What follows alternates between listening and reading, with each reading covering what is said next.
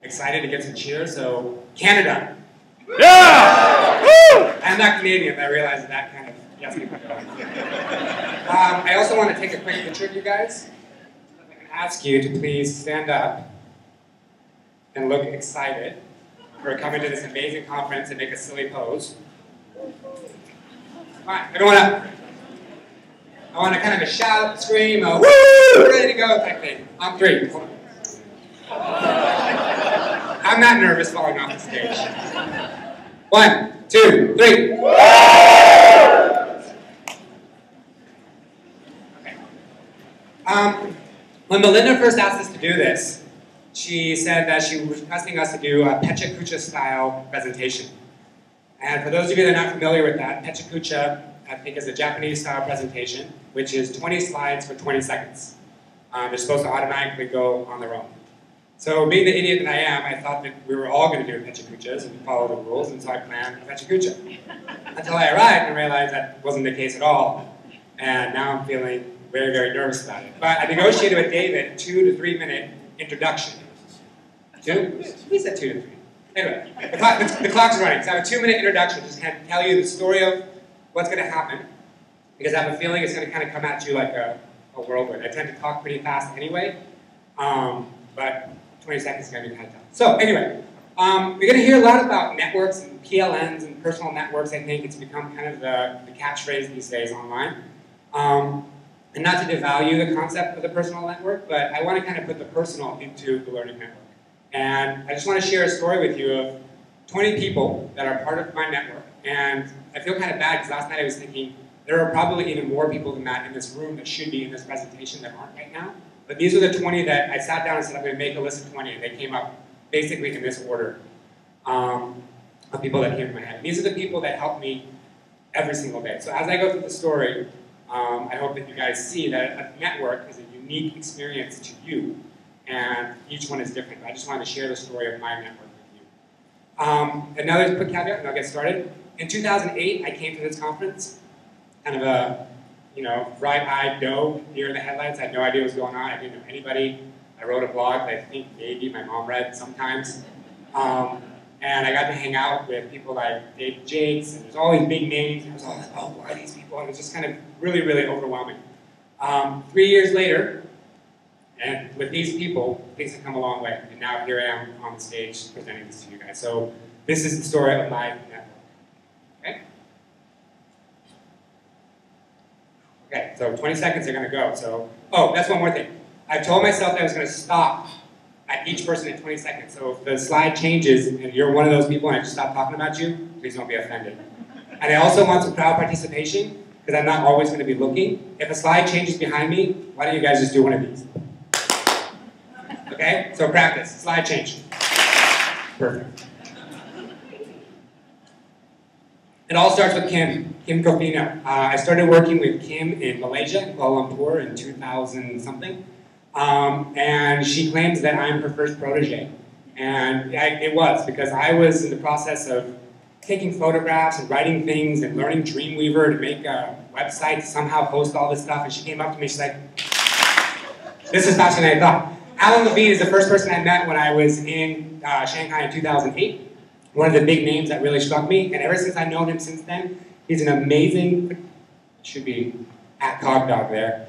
But anyway, he's an amazing photographer, a person who's pushing the envelope all the time. He's got me thinking 24/7. Jennifer Dalby is someone who I met through Alan and kind of introduced me to the concept of edupunk, which was kind of a catchphrase a couple of years ago that opened up my world to people who were just doing things, pushing the envelope beyond belief. And she's someone who challenges me constantly. Every time I get kind of full of myself, I think I know what I'm talking about, she kind of says, no, you're really not, try to move it. Jim Groom. I would say that he's probably kind of the Ken Kesey, Mary Prankster, Hunter S. Thompson of the internet these days. He's doing things that are mind-boggling. If you're not familiar with DS-106, the course, I highly suggest you Google it and see, because it's on the cutting edge. Actually, right now, I'm broadcasting live to DS-106 radio, and there are people all over the world kind of listening. Next, Dean Shersky. I had the pleasure of meeting him for the first time at NEC a couple of years ago.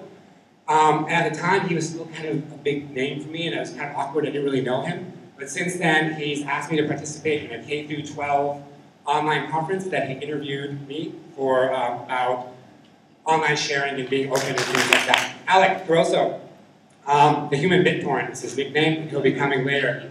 He's kind of my mentor. I didn't say the word hero because he's standing right there, but my philosophy of how I interact online is based on a lot of his philosophy.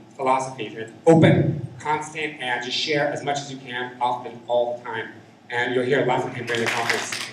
Adrian McKinney, who I had not met ever, but I've been in contact with for 3 years through Twitter and blogs. Again, one of those people who's constantly challenging my thinking and saying, yeah, Jameez, you're not as smart as you really think you are. I met her for the first time at a brunch that I organized in Singapore last weekend, where 30 people showed up from a tweet up. And she's actually going to be here in Shanghai at NYP conference next week again. Zach Chase is an amazing teacher in Philadelphia who I've never met in person. He works at Chris Lehman's school at the Senior Leadership Academy, and now he's actually going to Harvard. I've done several projects with him on the fly, where I put some pictures up on Flickr, his students downloaded them, wrote poems about them, I took their poems, I created songs, put the songs back up online. Amazing teacher.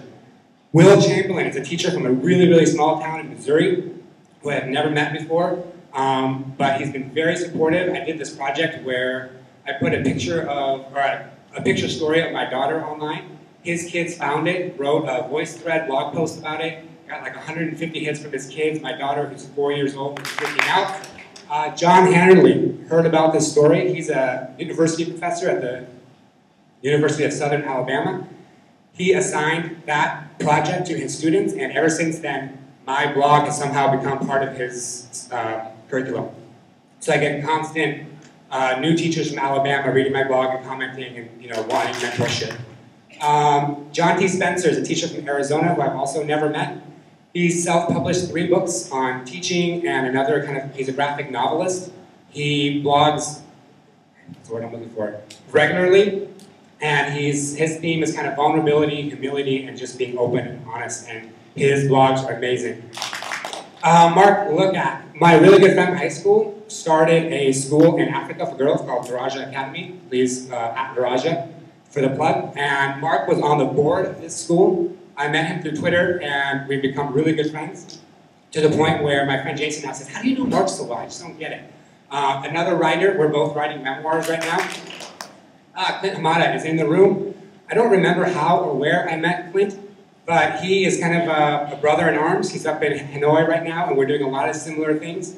We've met at various conferences, and our kids, every once in a while on a Saturday, will Skype each other. They've never met. They just kind of hang out and talk to each other.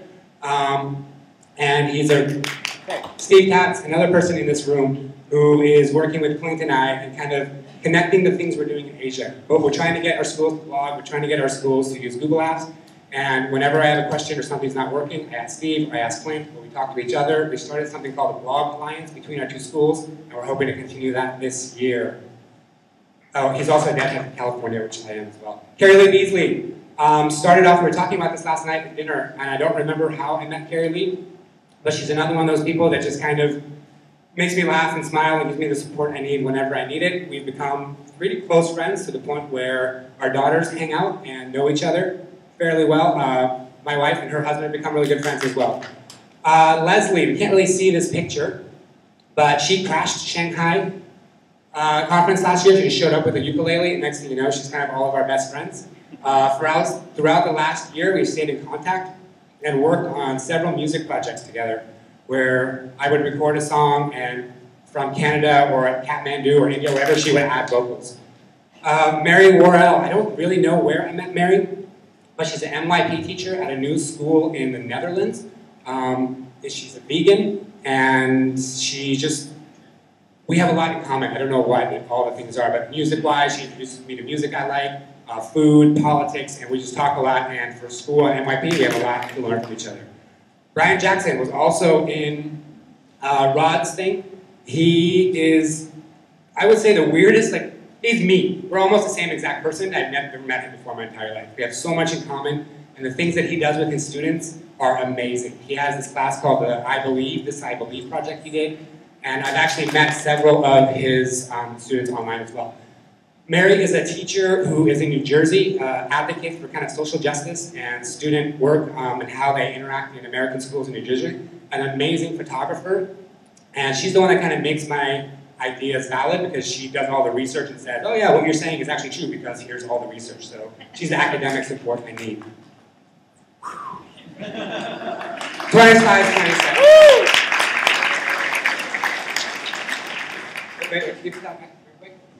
So what I've done is I've also taken all the slides. I asked the participants to send me a picture of themselves that they took participating. Apparently this was very challenging for some people. That also had me in it. So the pictures were taken by the participants, not for me. And they also wrote a blurb of kind of what our relationship and what connection means to them. So what I've done is it's on my blog at JameesRaisDonna.com. So if you want to go and check out the slides and go a little bit more slowly and see who these people really are and start following them on Twitter, that would be fantastic.